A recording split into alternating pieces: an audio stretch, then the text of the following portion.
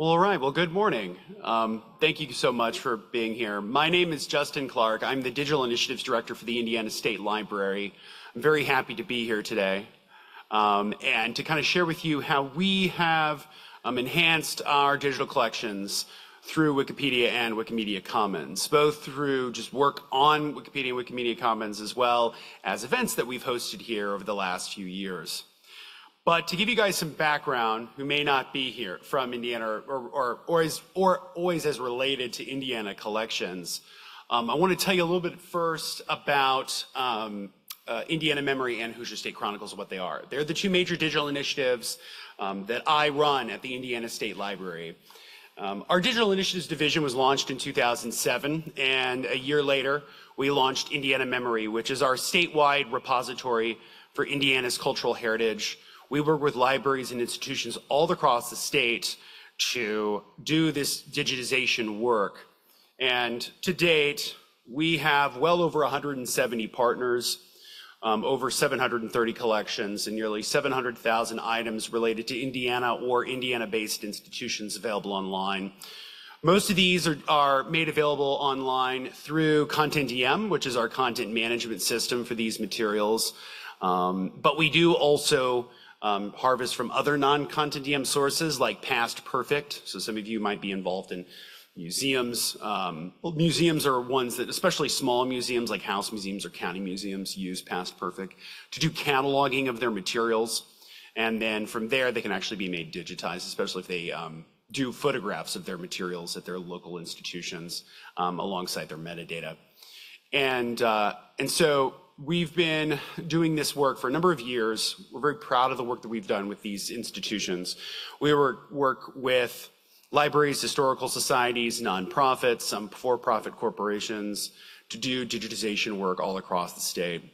We also work with a variety of academic institutions, including IU Indianapolis, and who we have had a very good and long-standing relationship with in terms of digitizing materials, and the Indianapolis Public Library, county libraries across the state. And we also have worked with local communities. We've often done scan-a-thons where we've gone out to local communities like the Bethel AME Church up in Zionsville. People will bring their local records, family records. Those are really powerful experiences because oftentimes these people know their communities far better than you do because you're not from there. And so they bring a lot of that institutional and cultural memory that alongside just the digitized items, which is, I think, one of the best parts of my job. So this is the new Indiana Memory website. And we have improved the search tools immensely. So we have a really nice advanced search tool where you can do faceted searching. And then we also have different resources available on the homepage, including access to the Internet Archive and collections across Indiana, and then our statewide digital newspaper program, which I'll talk about here in a minute. So when you search for something, you'll get, these are your search results. So you can sort them by institution, time period, subjects. And these subjects are done in concordance with either the Library of Congress's authority headings or the Art and Architecture Thesaurus. Those are the two main digital catalogs that we use to standardize our subjects. And so this was a search for Henry Knox, who was Secretary of War at the very beginning, the early Republic period. But he was also involved in what was the Indiana Territory. Before Indiana became a state in 1816, it was a part of the Northwest Territory. And after 1803, when Ohio became a state, it became the Indiana Territory. So he was involved with that. And that's what a lot of these materials are from. So when you either click on the direct link or you click on the thumbnail from the Indiana Memory website, it'll take you directly to an image. This is one of my favorite ones. This is an image from the Oakwood Hotel in Lake Wawasee, which is in Syracuse, Indiana. And ContentDM has worked very hard over the last few years to improve their user experience. And one thing that they've done is really improve the zoom function on the access page. So you can click that little sort of blue box that's in the upper right-hand corner of the image, and it gives you a much nicer zoom. And then, of course, with your mouse or trackpad, you can go even farther. And when you zoom in on this image, you see some things that are actually pretty fun. So you have a couple people on the slide. There's a couple people in the boat. They're kind of rowing. But my favorite person in this picture is actually this guy on the far right, who's just kind of standing there, and he's very stern. And I'm like, I wonder if is he the manager? Was he the owner? He certainly wasn't a lifeguard because he wasn't dressed for it.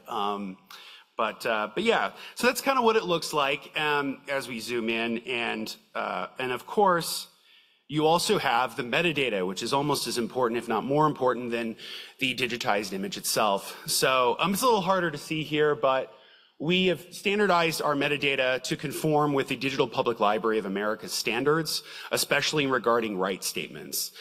We use rightstatements.org for all copyright-related metadata.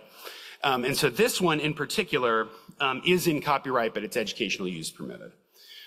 So we've worked with institutions who have been interested in doing digitization work, especially newspapers and other institutions who have copyright materials, but they own the copyright, and they provide us permission to do that, to do the digitization work. And so this is the kind of information that will often get integrated not just into the Indiana Memory site, which is sort of a content aggregator. It uses Repox software to do that. But we also use the Digital Public Library of America site. It's an open OAI feed that we connect with DPLA to get that work done.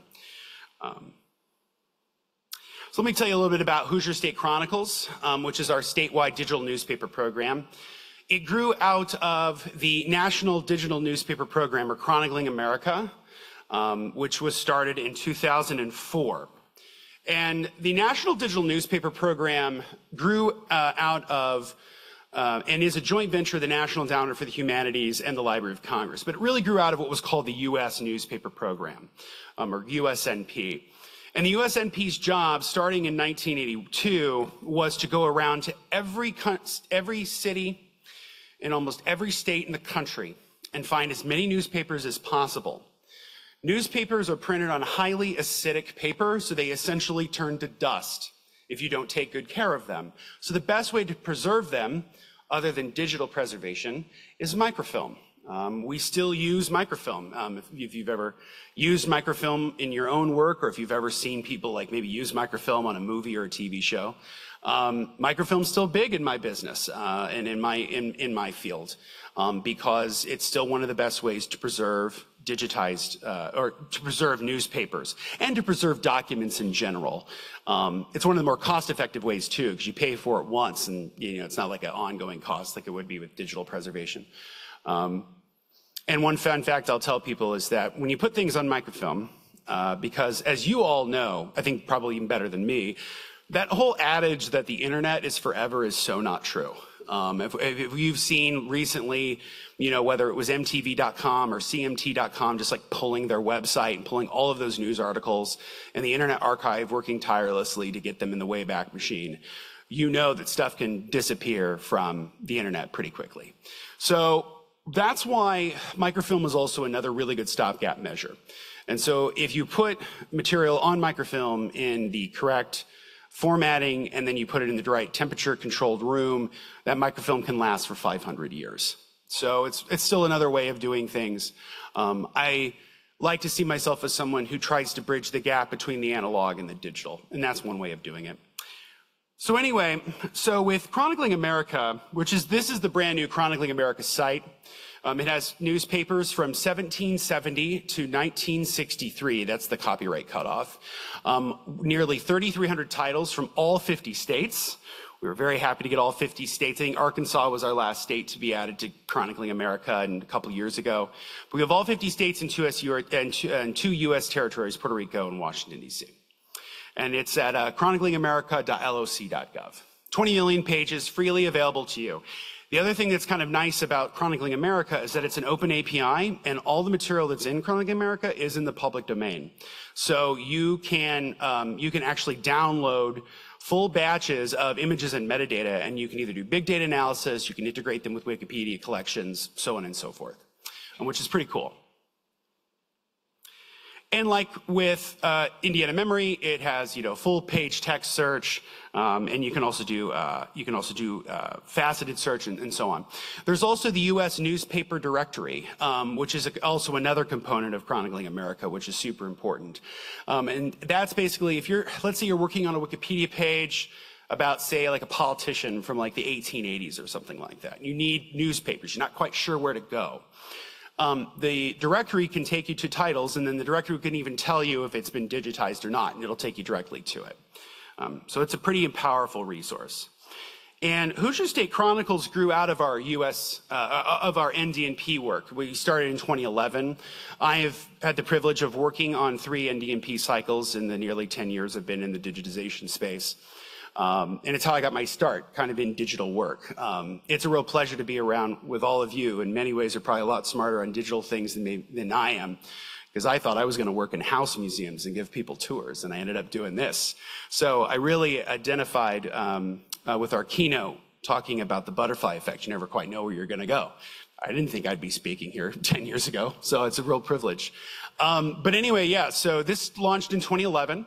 And it's our digital platform, much like with Indiana Memory. And just to back up real quick, with Indiana Memory, the kind of stuff we have in it alongside photographs are maps, pamphlets, books, postcards, oral histories, anything that can pretty much be digitized and is related to cultural heritage, it's in Indiana Memory. But Hoosier State Chronicles is directly related to newspapers. And we have nearly 400 titles, nearly 1.6 million pages. It's from 1804, so pre-statehood, to 2018. And they're fully downloadable as PDFs. They're OCR'd. And we also have fully searchable text, faceted searching. We have a fun project with it, which is our crowdsourced optical character recognition text program, where sometimes when the OCR software runs, of course it's a computer, right? And it's going to, on the left here, it kind of generated garbage. And that's for a variety of reasons with newspapers. So variety of different fonts, you have bleed through from the back page of this page. So users can actually create a free account online and go in and correct this text, and it can go from looking like this to looking like this. So those names that weren't searchable before are searchable now, which means they'll end up being picked up by Google too. And we also have other newspapers on Indiana Memory through our Content DM collections. Let's talk about Wikipedia now. So we got our start working with Wikipedia and Wikimedia Commons largely through our involvement with the Digital Public Library of America. We started working with DPLA towards its beginning in 2016, and we were very excited about the opportunity of taking the work that we had done with Wikipedia and expanding it, or DPLA, and expanding that into Wikipedia. And I've worked with a lot of really wonderful folks, 3 of whom are in this room, to kind of do this work. And so we've done integration with Wikipedia and Wikimedia Commons in a variety of different ways. One is harvesting material from Indiana Memory and DPLA. So materials that we've added into DPLA, it's about 250,000 items of the 700,000 that are in Indiana Memory, have been integrated into Wikipedia. And they're all in the public domain. So DPLA will only harvest things, that are in the public domain or without any form of copyright, so that once they are all then harvested for Wikipedia, then they're freely usable. And it's not just images, like it's a lot of text-based stuff too. So a lot of books and pamphlets that we've digitized through our Indiana Memory collections are also there too.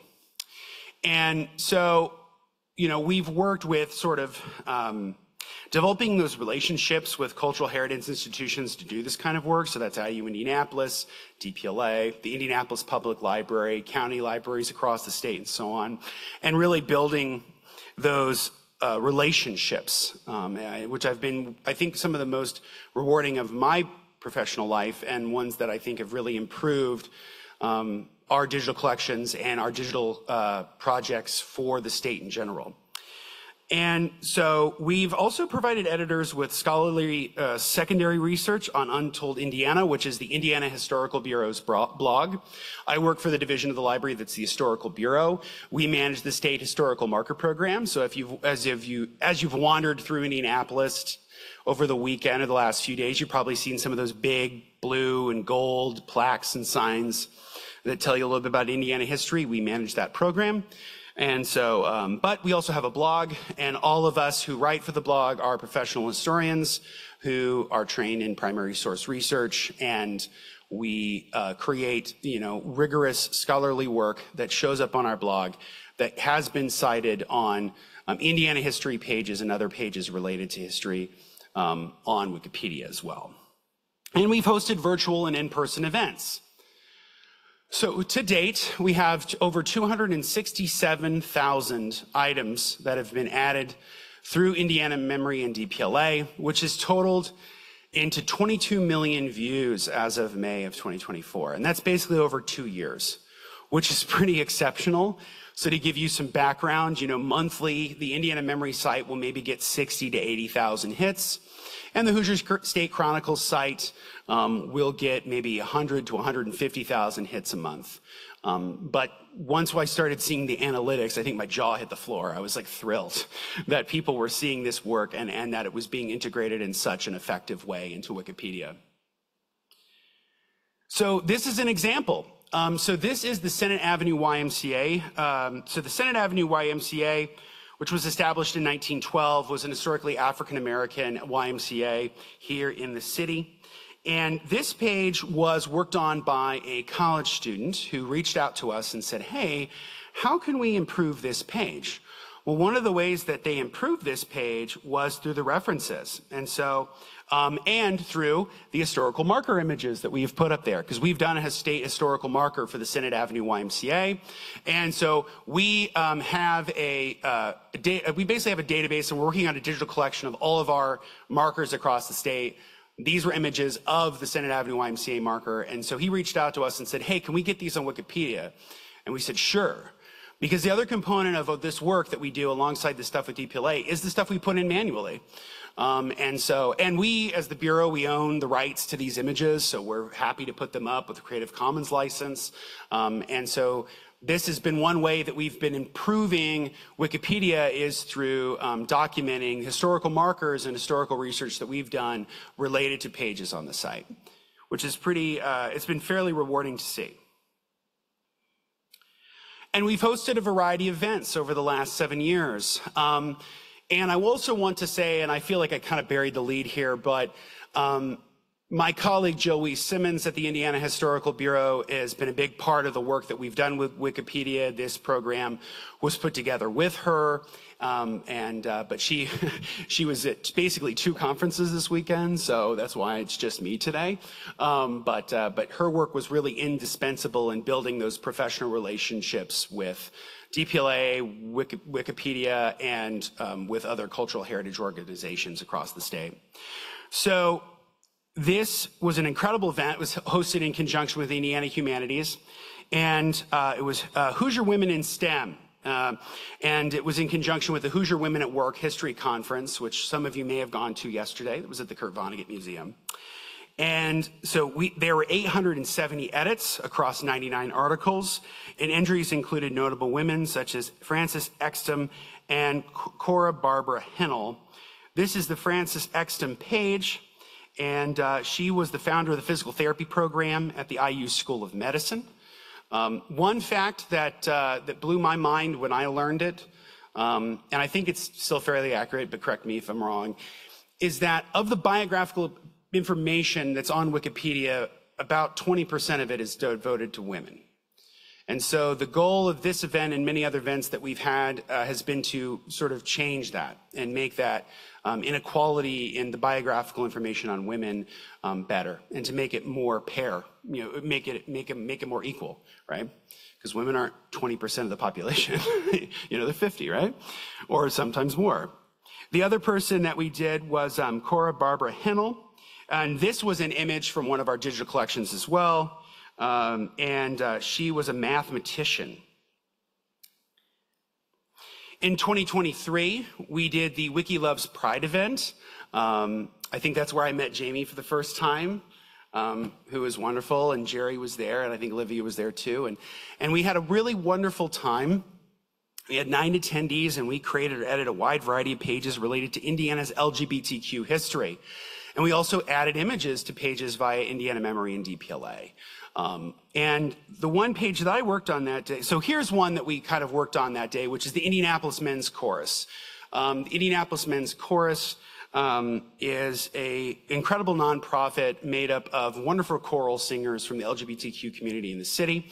We've also done an episode of our podcast, Talking Hoosier History, about the Indianapolis Men's Chorus and the bigotry and discrimination that they faced in the early 1990s and how they persevered through it.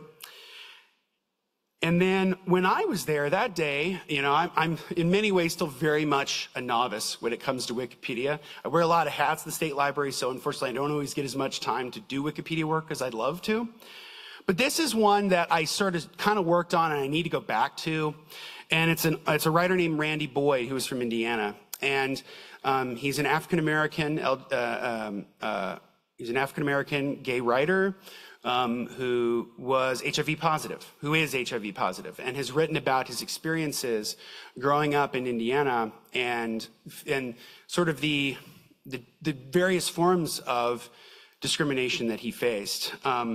And so his page was sort of created, but there really wasn't anything there. So my goal was to try to find the best secondary work I could on him. And then I also built out his bibliography page. So, you know, I really love literature. I'm really big into books. So I'm a lot on the book section of Wikipedia. And I love the way that the bibliography is laid out for authors. And so I kind of created one for him based on his major works. And so this is a site that needs to go back. I think it's one of those where they basically say they don't know if he's important enough or it's relevant enough, but my hope is to go back to this page one day and do more work, because I actually do think that he was an indispensable voice, not to mention the fact that he also set up his own publishing firm to publish LGBTQ work that wouldn't be published otherwise, which I think is pretty exceptional too. And I think he lives out in California these days. And then last year, we did the Hoosier Women at Work Wikipedia Edit-a-Thon that had 25 attendees, and we provided a full tutorial on Wikipedia editing, thanks to Jamie. And we focused on women's history, similar to our 2017 event. And it was kind of at this event that I found what I really love to do, which is, I know it's like surprising considering I deal with the digital images all day. My favorite thing to do with Wikipedia is find images from our collections and integrate them into pages. So that's what I did. I found a variety of different images of related to women's history, and I sort of got them on Wikipedia. So in the event that people are like, we're going to create a page about this person, they don't have to reinvent the wheel. They can just go to Wikimedia Commons, find the image of it, and put it online with the page when they go and create it. So here are some pages that we edited. So this is Flossie Bailey, who was an activist. She was very instrumental in trying to pass a federal lynching law in the 1930s after the horrific lynching that happened in Marion, Indiana in 1930, 1931, somewhere around that. And so she was an activist and a prominent African-American citizen of Indianapolis, and she sort of led her own crusade against lynching in the 1930s, which is why her page is so important. And the picture of her is from the Indianapolis Recorder, which is the historic African-American newspaper in the city, which is still published today. And you can see that picture on Hoosier State Chronicles. So that's another page that we helped improve through our digital collections. Another one is Mary Stewart Edwards, who was a suffragist and social reformer from my old hometown of Peru, Indiana. And so some of these other images that are on the site are also from our digital collections page. And so we worked with historians and Wikipedians during that incredible event to improve these pages to show the wide diversity of history from women's history from Indiana. And the last one I'll tell you about happened this year. It was our Wikipedia Edit-a-Thon for librarians, which we had in May. And we had 13 attendees, and we gave an overview of getting started on Wikipedia editing. And this one was mostly for librarians. This one was, as the name implies, and we had a lot of internal staff at the State Library who were very enthusiastic and really engaged in like getting this work done and doing really interesting stuff. And so we edited pages and added images. So here's an example of one that I worked on. This one's really interesting to me. So this is the Riverside Amusement Park, which was an amusement park from 1903 to 1970. This is a page that didn't have any pictures on it, like at all. And so I went to Hoosier State Chronicles, as I often do, because I love newspapers, and I found a 1928 article about the Riverside Amusement Park that not just had pictures of the park itself, but also had pictures of staff. So these were the managers of the Riverside Amusement Park in 1928. And so I put their names there, and then I also provided the links. As you well know, you guys are pretty well-versed Wikipedians, but I was really thrilled. And someone, a user who edits local history pages, reached out to me and was just like, thank you so much for doing that. And if you know me, you know, I've lived in Indiana my whole life, the Hoosier hospitality thing. A thank you goes a long way to me. So for someone to take the time out of their day to thank me for making this page a little bit more dynamic by adding these images, really meant the world to me. And so in closing, I just want to say that I'm really, really thrilled and proud of the work that we've done to enhance our digital collections through Wikipedia and Wikimedia Commons. Your group is one of the most inclusive and engaged and enthusiastic groups that I've worked with in the years I've been in the digital space. And I can't thank you enough for being here today to learn a little bit more about how we've tried to improve Hoosier history online. Thank you so much.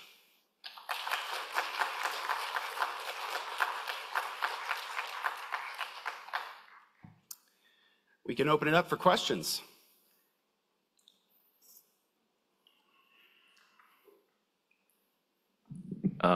Not to be too open-ended, but what's next? What's your dream list of things we can work on with you? Ooh, good question. So I was actually talking about this a little bit with Jamie earlier today. So the Library of Congress, especially through Chronicling America, is starting to really emphasize environmental history and agricultural history.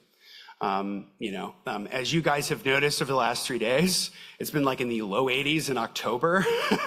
So, I think that what we've tried to do through these projects is to ensure the wide diversity, whether it's LGBTQ history, women's history, African American history. But we need to do a better job with talking about the climate, because it is a true crisis. And, climate change is real, it's a problem.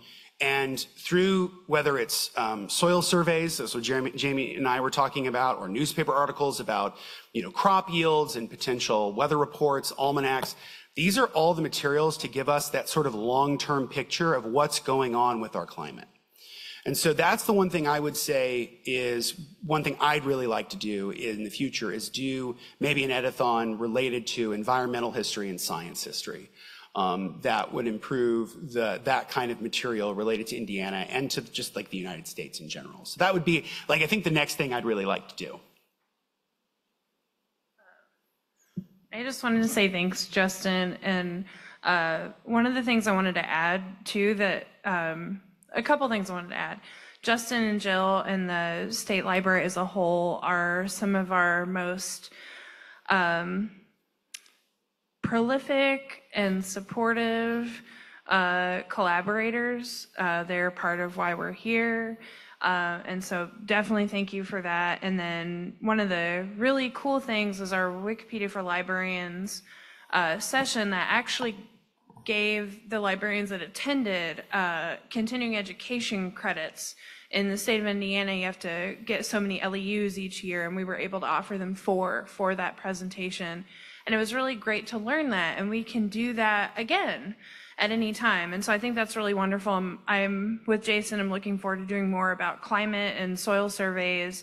Part of my work is in environmental justice, and so I'm hoping, and we have done a program before on environmental justice in Indiana, because environmental issues, climate issues, environmental justice issues, those are truly everywhere. They're not just an urban issue, they're not just a rural issue, they affect everyone.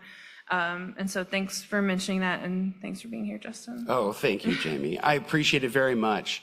And yeah, I think that's true. I mean, I think that, we as a community are very dedicated to being a sort of, not just historians or librarians, but to be advocates for libraries, advocates for history, and advocates for digital collections and digital advocacy. I feel very strongly about digital humanism, that I think there's a way for us to create digital collections that can not just educate us, but that can inspire us and that can improve our lives, which ultimately I think that's what we do, you know. And as somebody who, you know, I'm sort of I guess the middle millennial or whatever, you know, like I was a little kid when Wikipedia started, and so I can't really remember my life without it. And you know, for me, like when I'm searching anything, the first place I want to go is Wikipedia. Like if I type it in Google, I don't want to see the Gemini AI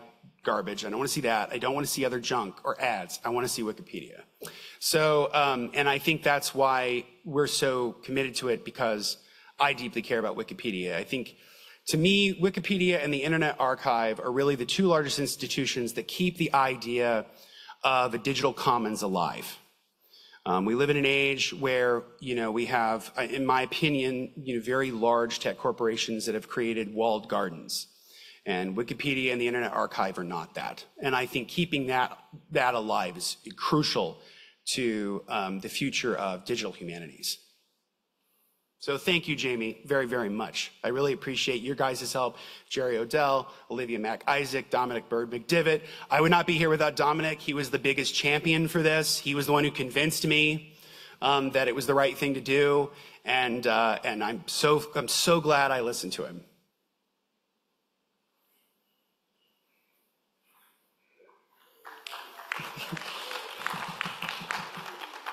So we got a little more time if anybody has questions. I'm happy to answer more stuff. My name's Jerry Odell, and I've had a lot of pleasure of working with you. So you and Jill are some of the hardest working people I know. Thank you. You guys too. I cite your blog and some of your other works frequently while editing about Indiana topics. So thank you so much for the secondary sources.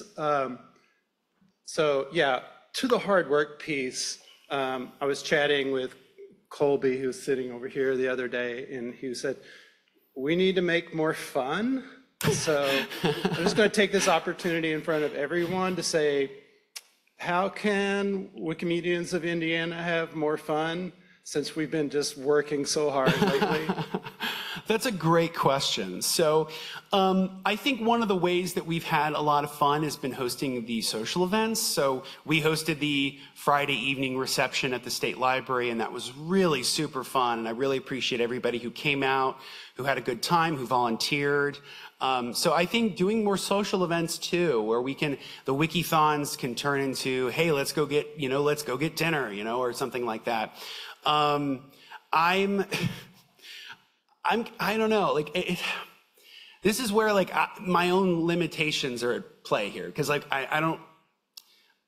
like kind of like an old man stuck in a young man's body. Like I like crosswords and peppermints and being in my recliner. So it's, I'm not always like the most fun guy on the planet, but I really do feel like having those social engagements mixed with doing the work would be really, really fun. So if we do Wiki Edit-a-Thons, where one of the Wiki Edit-a-Thons, we had pizza and it was really fun to hang out and learn from other people. But yeah, I think just doing like social events where, you get together and maybe play duck pin bowling down in Fountain Square, or, maybe go to a local branch of the library and learn about something, or go to Crown Hill, do a tour of Crown Hill Cemetery. I know the director there very well, Ginny Regan-Dinius, who was at Hoosier Women at Work yesterday. I've known her for years.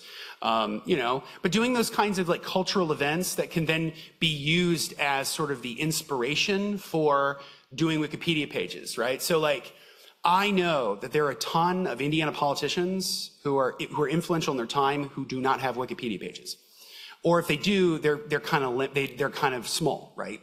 Half of them are buried at Crown Hill Cemetery, so you could just go to Crown Hill Cemetery and maybe see the grave of Samuel Ralston or something, and go, okay, now I'm inspired to do something about that. So I think doing cultural events, dinners, fun things, that's the way of kind of inspiring the work and keeping the work going. Great question, Jerry. Thank you. Can you let everyone know why Crown Hill is important? Yes, so Crown Hill is the big cemetery here in Indianapolis.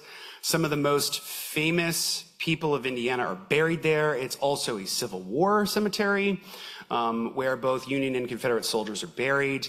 That is where Benjamin Harrison is buried, who was the only president elected from the state of Indiana. That's where Carl Fisher is, who is one of the founders of the Indianapolis 500. I'm pretty sure that a lot of the writers of the Hoosier Renaissance of the early 20th century, so like Meredith Nicholson, George Ade, James Wickham Riley, a lot of them are buried there, buried close. James Wickham Riley is the Hoosier poet. He came up with Little Orphan Annie.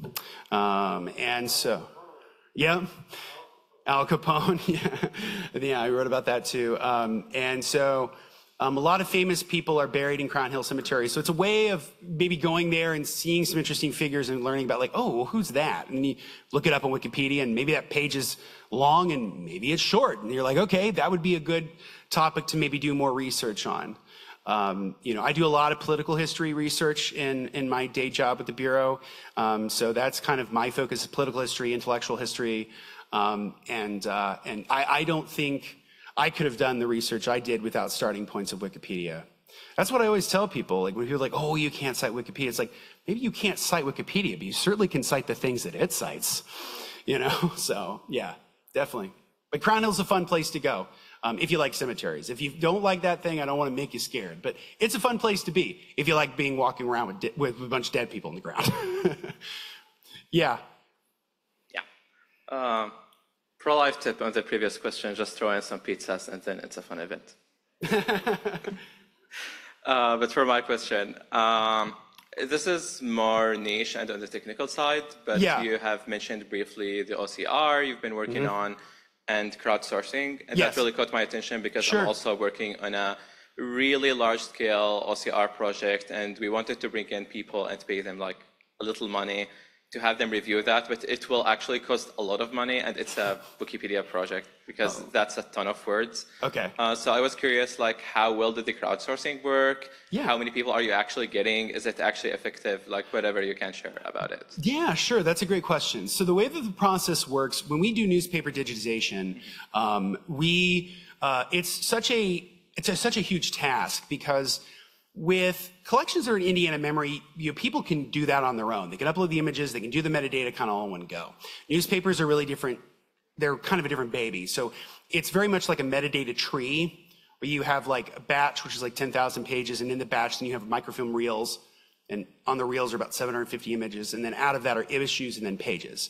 So there's metadata for each parts of that chain. And the page metadata includes the OCR. And that's all done by, of course, by computer software. I think our latest vendor used, Abby to do that work.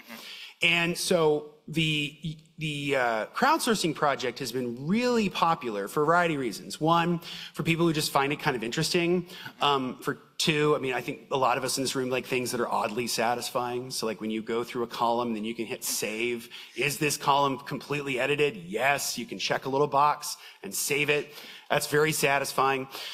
We don't offer any money for it, but one thing that we do offer that's kind of like a fun thing is that the top 5 editors are displayed on our page.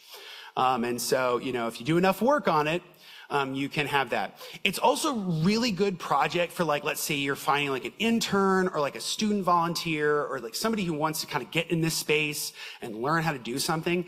It's great to do that. I've worked with students. I've written them, letters of commendation for their work on it. So it's pretty successful. We've, over the last, 13 years, we've done thousands of edits across probably hundreds of folks. But yeah, I think it's fairly successful. One thing I'd like to do eventually in the future is figure out ways to improve the OCR on site, perhaps using some form of a large language model that can go in and clean it up. But that's really the trouble with newspapers is like I showed you, like the different fonts you bleed through, like those are the kind of the challenges. But yeah, I think it's overall, the crowdsourcing project's been super fun and people have really enjoyed it. And yeah, so that's what I'd recommend for you is like, if you want to get graduate students, high school students, college students, and then, if it's like a particular project, they might get credit for it or whatever. And then you can also write them like a letter of recommendation. So like you can say, hey, they did this great work. Here's how they did it. And then, so I've done that for a few different students. So that's kind of my experience with it. Thank you. That's great. Quick follow-up. Sure.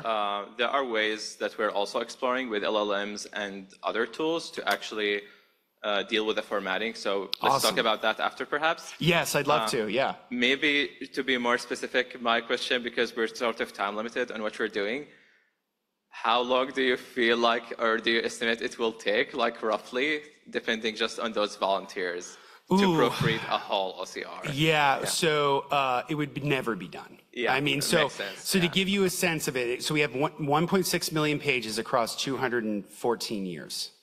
And that's over 700 titles. And each title, so like a daily page, like let's say it's the Indianapolis News, that can be 20 pages. And that's not just 20 pages, it's 20 pages of multiple columns, right? So that's, yeah, it's a work that would essentially never be done completely, unless there was like some kind of machine learning or AI built into it. Yeah, good question. Thank you. No problem, thank you.